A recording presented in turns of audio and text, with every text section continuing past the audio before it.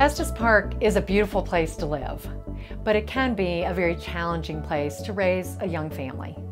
Estes Park has long struggled to provide sustainable, high-quality child care services and other services that families need. At EVIX, we believe every child deserves a great start, no matter where they live. As a family resource center, we will be able to do even more. We will be able to support families with wraparound comprehensive services and connect them to vital resources in the community, help them build skills, and find the resources and support that they need to be successful. A family resource center is not about supporting families with handouts. It's about strengthening families with support. I am most excited about being able to have greater impact in our community and being able to support the success of some of our struggling families and allow them to be able to thrive here, stay here, live here, raise their children here, and be successful.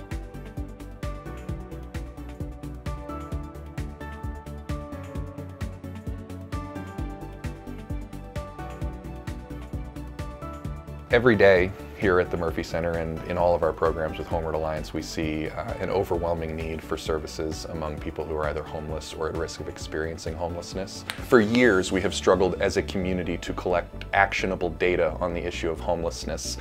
Agencies have tried, community-level entities have tried, and we feel like we are in a position as the managers of the hub of services for people who are homeless or at risk in Larimer County.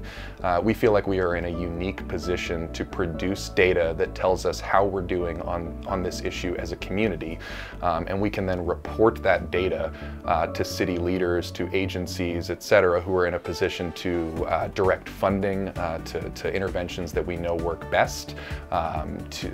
Agencies can develop programs that we know work best.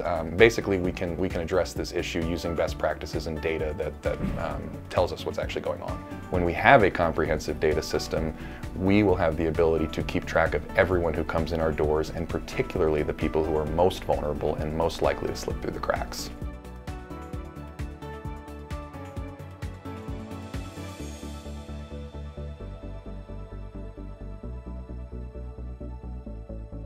Orchard Place is an affordable housing community that's owned and managed by the Loveland Housing Authority.